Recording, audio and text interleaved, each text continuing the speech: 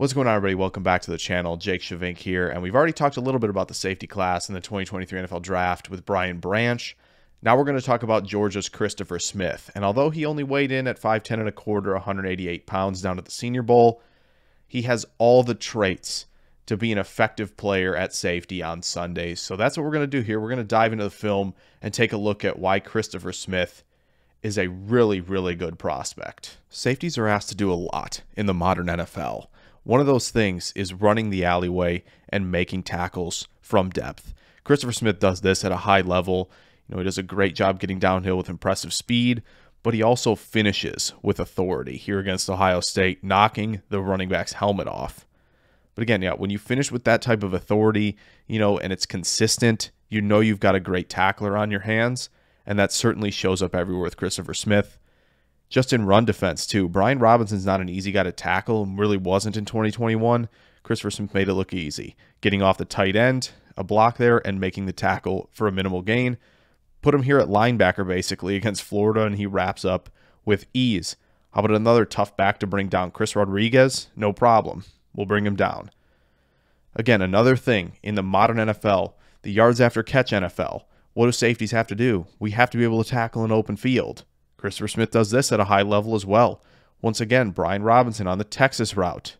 This is a heck of a play in open space. Bring him down. Limit yardage after the catch. Another guy who was tough to bring down and one of the most productive players in the SEC, Jalin Hyatt. Not once, but twice does Christopher Smith bring him down in the open field. The second time with Hyatt trying to set him up inside once he's got the ball in his hands.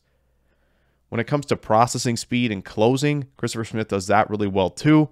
Closes here on the crossing route against Florida. When it terms of click and close late in the game here against Hyatt, when he recognizes that Hyatt isn't really setting him up, he's looking more inside to run the slant route. Here closing for a minimal gain against Mississippi State. And here's where the ball production begins. Closes really quickly on the seam route here to disrupt at the catch point for a pass breakup. Another one here.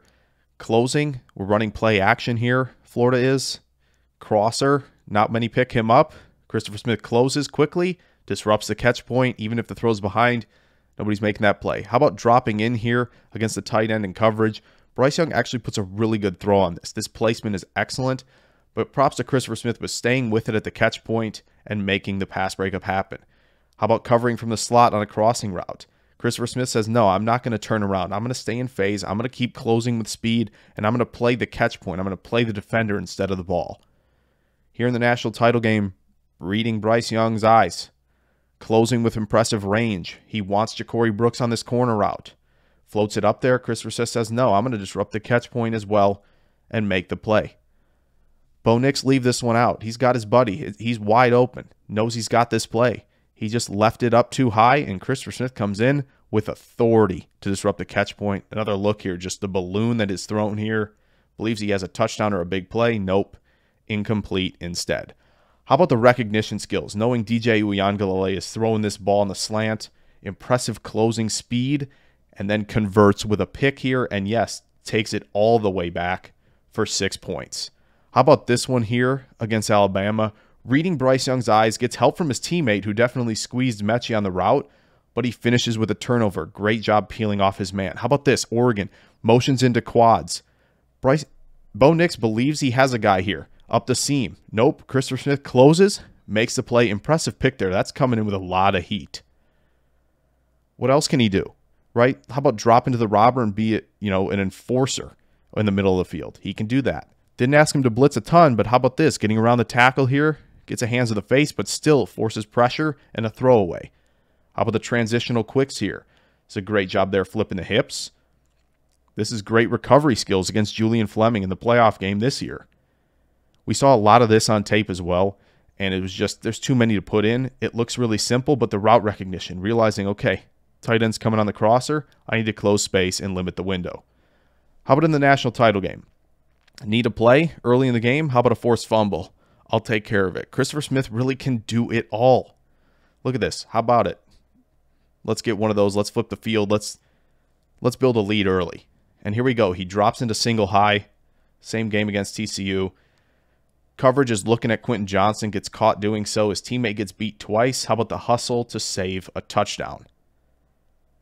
Now, not everything's perfect with Christopher Smith for sure. I mean, this is pretty good speed hanging with a 4-3 receiver in Hyatt, but you can tell, like, speed in man coverage kind of bothers him. Here, this is a tough call. This is a good speed turn to stay in phase a little bit, but a late adjustment at the moment of truth. Still wraps up in space, though. Again, this is another tough play. Recognizes that they're going vertical here. Actually gets himself in great position. This is good process. Even disrupts the catch point. Just the receiver hung on. Here you see a little bit of this where he opens up a little bit too early as well against Florida. So as you can see, I mean, Christopher Smith, despite the diminutive frame, really to play safety in the modern day NFL, handling a lot of collisions, right? Being an enforcer. Obviously, that frame is concerning, and that's probably why you won't see him go as high as maybe I think he should. Again, he's one of my favorite prospects just because, again, the processing skills are off the charts. He's a field general on defense, you know, just recognition skills with routes, understanding where receivers are going to be going, right? Just all the tips he gets from them. But again, running the alleyway, making tackles in open space, being a robber, you know, in coverage, blitzing. Like, he just does it all. And that's why he's one of my favorite prospects in the 2023 NFL Draft. So I hope you guys enjoyed this video on Christopher Smith. If you did, drop a like down there. Give me some thoughts on Smith in the comments section.